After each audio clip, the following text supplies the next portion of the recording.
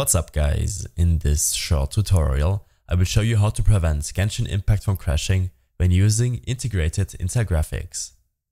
This should be quite an easy tutorial, but if you still have any questions then leave a comment and let me know.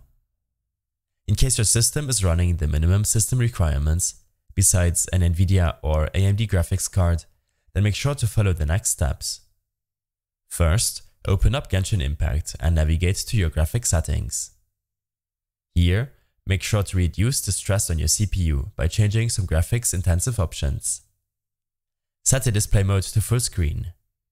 Make sure to cap your FPS to 60. Below, disable VSync and reduce your render resolution to 0.8.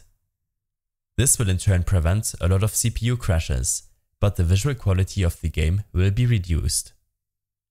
Set the shadow quality to low, as well as the settings below. Disable anti-aliasing, and I like to turn off motion blur. After applying these settings, leave Genshin Impact running and open up your task manager.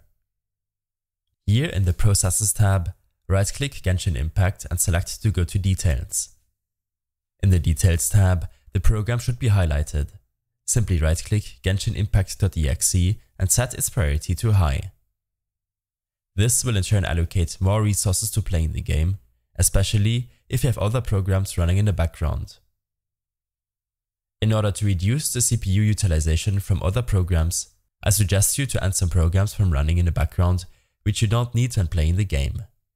But make sure to only add the programs from running which you know won't break your operating system. In the Startup tab, you can additionally prevent programs from starting up on system boot. You can now close the game and exit out of your task manager.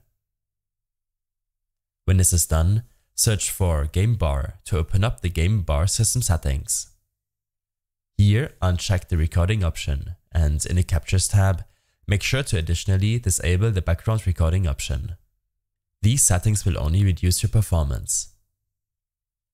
Lastly, search for Update to open up your Check for Updates system settings window. Here, click on Check for Updates, and after downloading the latest OS update, make sure to restart your PC. I hope this helped you out. Leave a comment if you have any questions and see you in the next one.